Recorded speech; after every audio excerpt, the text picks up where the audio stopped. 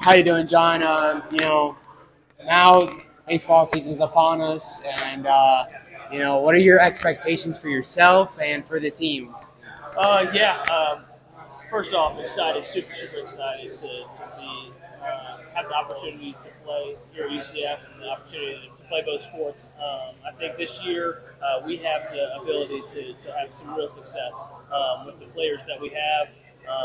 With the pitching that we have, we've got some really good dudes on the mound, and hitting wise as well. We have some older guys, Tom and Ben McCabe and Rowe, that can really swing the bat for us.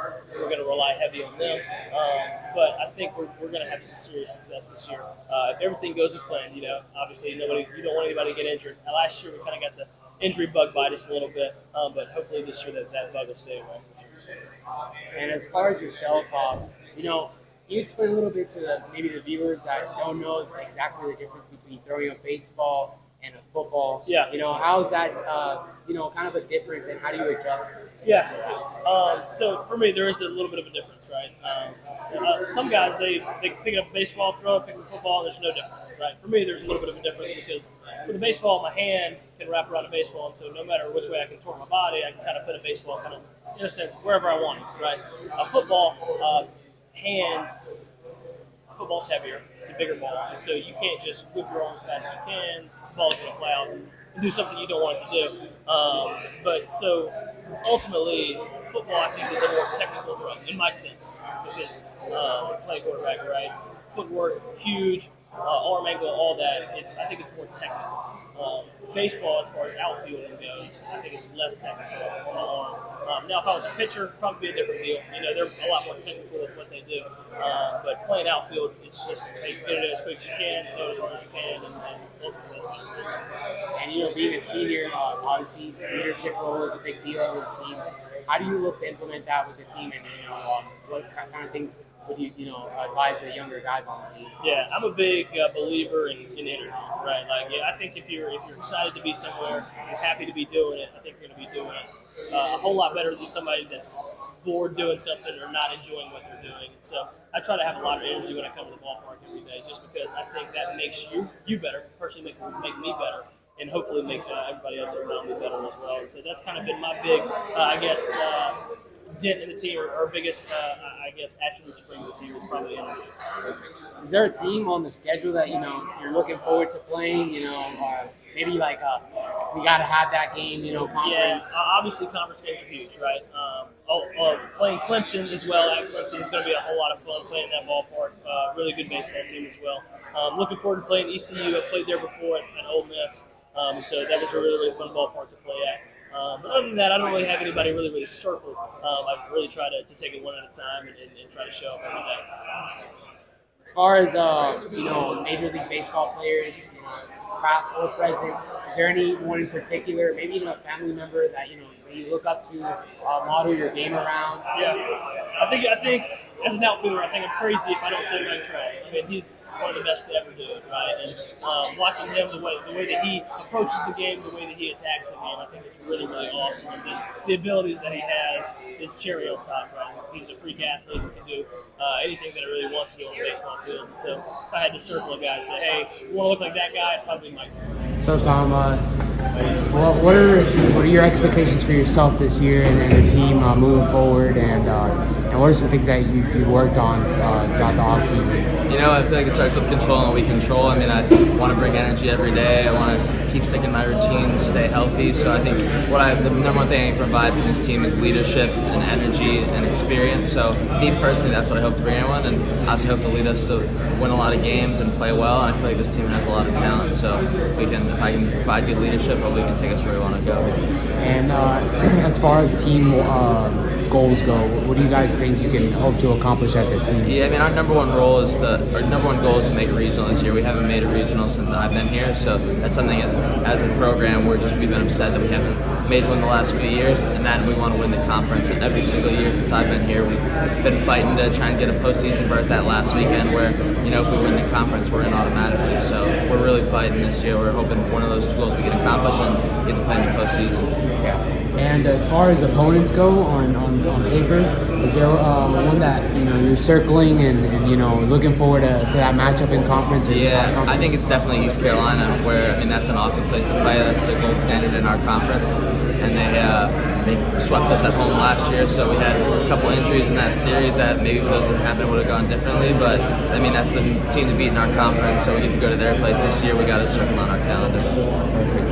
And as far as leadership goes on the team, who do you look up to? And obviously you being you're a junior, right?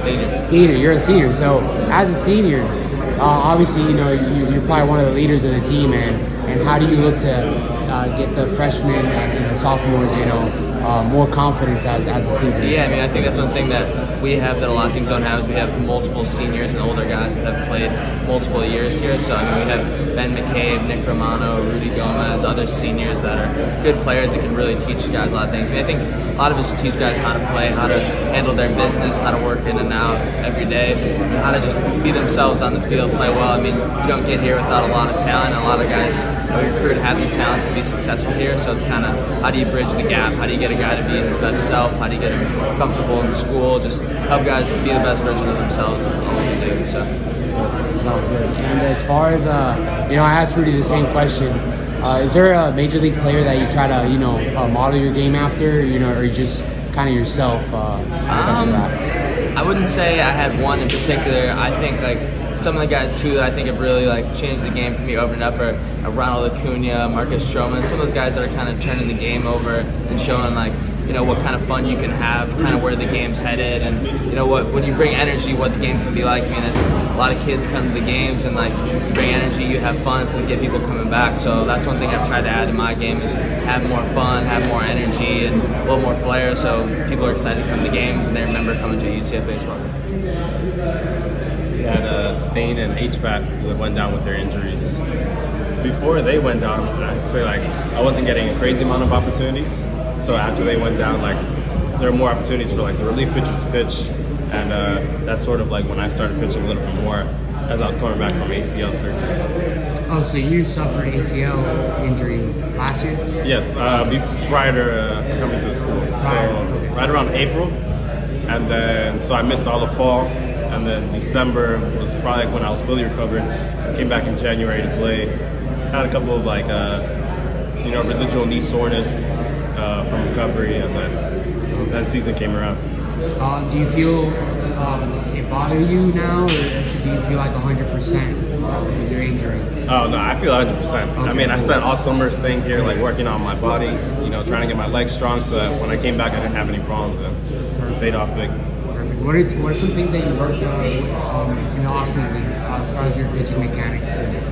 Well, I'd say what I worked on a lot, the most was probably my changeup, because I just felt that was a great pitch, but I didn't have too much control of it, too much confidence in it. So I spent most of my offseason working on my changeup and honing in on the command of my fastball and my slider. And this season for you, what are your expectations for you and the team as a whole? Expectations. So, I expect to be great. I've put in a lot of work. I've sacrificed a lot of time for this.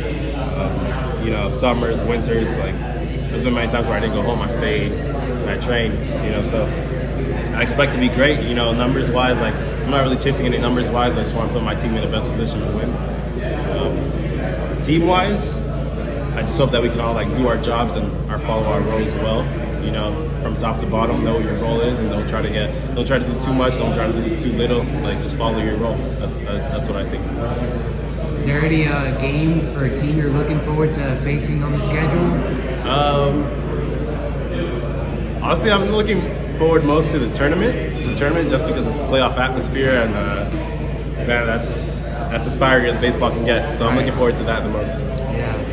And I haven't seen you pitch, but is there an MLB pitcher you try to model, or are you just kind of yourself, fixing your mechanics or all that? Well, I don't try to be like anybody. I just try to be myself. There's a lot of people that I look up to. So big one is Pedro Martinez, Yordano Ventura. Like I watched a lot of videos of them throughout high school and early college as well. Man, I just love to see them compete.